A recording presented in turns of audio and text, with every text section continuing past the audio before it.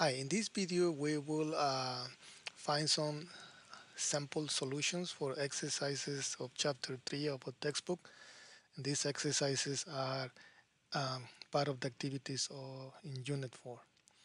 The programming exercise 3.1, they want us to determine if three given numbers, that's what they have here, so we got three given numbers. If these three given numbers are the size of an equilateral. Then we what we need to do is check if the first, the second, and the third number are equal. If that's the case, then the triangle is an equilateral, otherwise it's not. Let's divide this problem in two parts. In the first part of the problem, we need to request the inputs. Then the first part of the problem, you are asking for three numbers. So you got three input statements.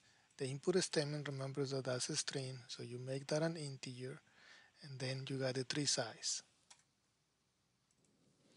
Now the second part of the problem is, now that we have the three numbers, we need to make a decision. Are these three numbers equals?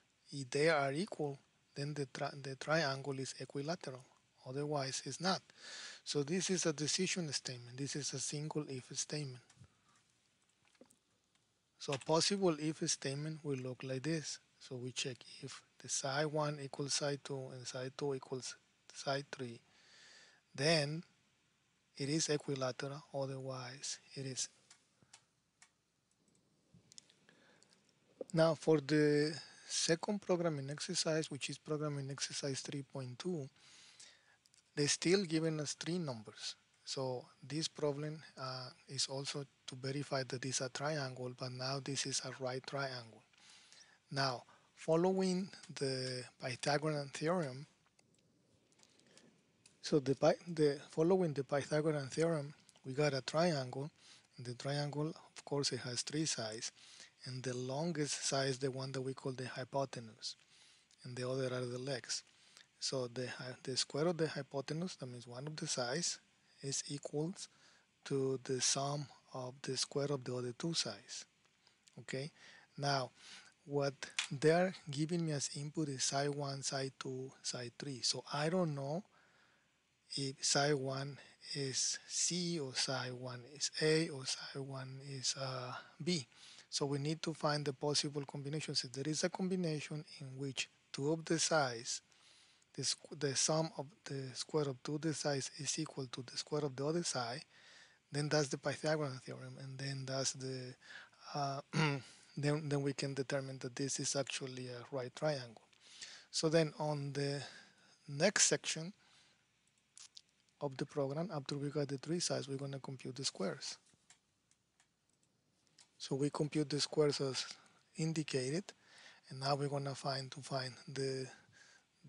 make the determination if any combination of this is equal to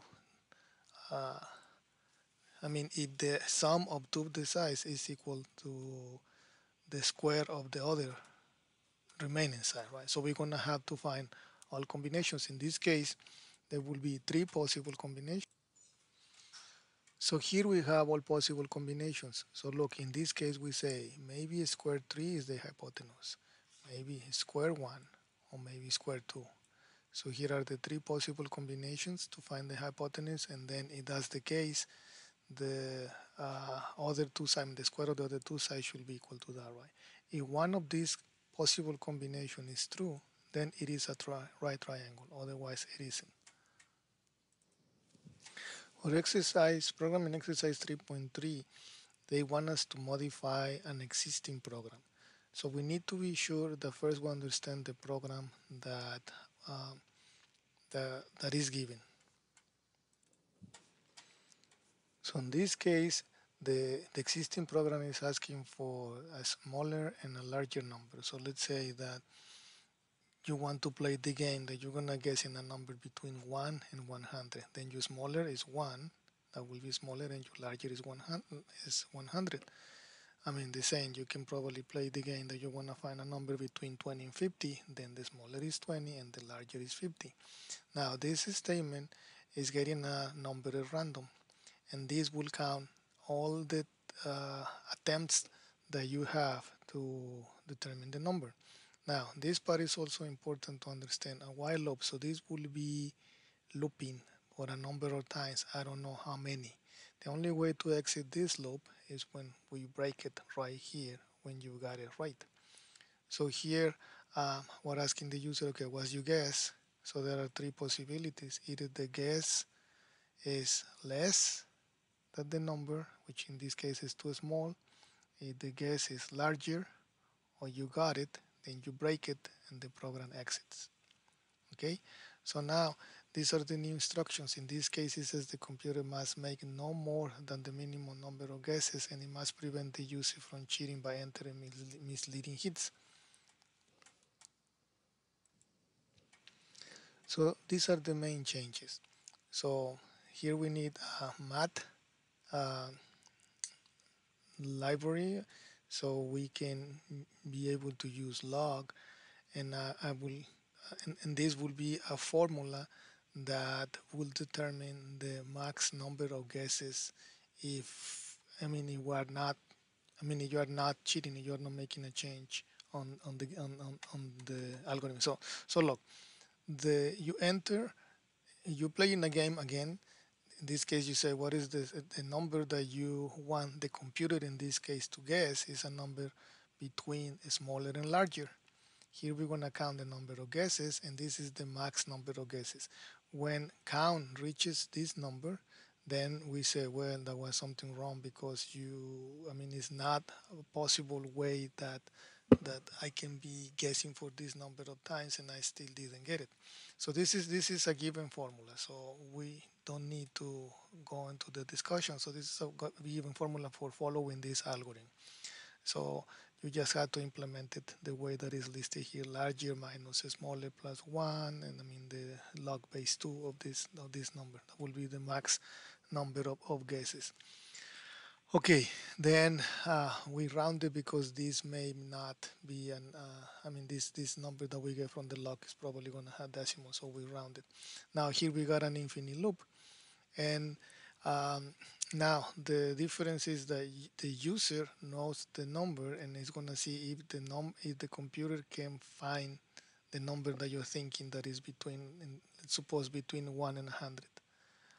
Okay, so the computer is gonna follow this algorithm, in which case it's gonna get the smaller plus the larger divided by 2. Let's say that is something like 1, the smallest is 1 and the largest is 100. So the algorithm that they're going to follow, they're going to say, well, let's start with 50, that is in the middle.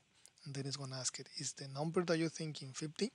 So now maybe it is, and then you say, in this case it is. I mean, you answer with either it is equal, less, or greater with these three symbols. So it is equal, they found it. But maybe you change and you say, it's 50, but I don't want the computer to win, and then you're going to change it to maybe 40. And that's the part that you're going to be cheating, because now you're going to increment the number of guesses. If you keep changing the number, you keep changing the number that you're thinking is going to exceed the max number of guesses.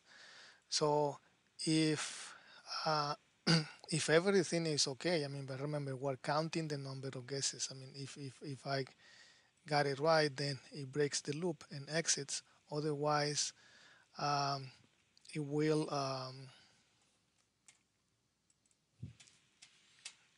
see if count is not equal to max number of guesses. If it is, then we stop the game and say I'm out of guesses because you were changing the number. So if I didn't get it and I still have guesses, then I will still try and say, well, it's less. If it is less, if it wasn't less, then it's going to be larger, right? And then this is the way that I'm going to be following. So for example, in this case, I went with 50 and it wasn't 50. So now I'm going to go with the, I mean, I'm decrementing larger and I'm decrementing, I mean, our incrementing smaller. to make the range smaller in my search. I mean, this is just an algorithm for me to searching for the number, and then I go back over here and I also do the following formula that we were doing before to determine my next guess.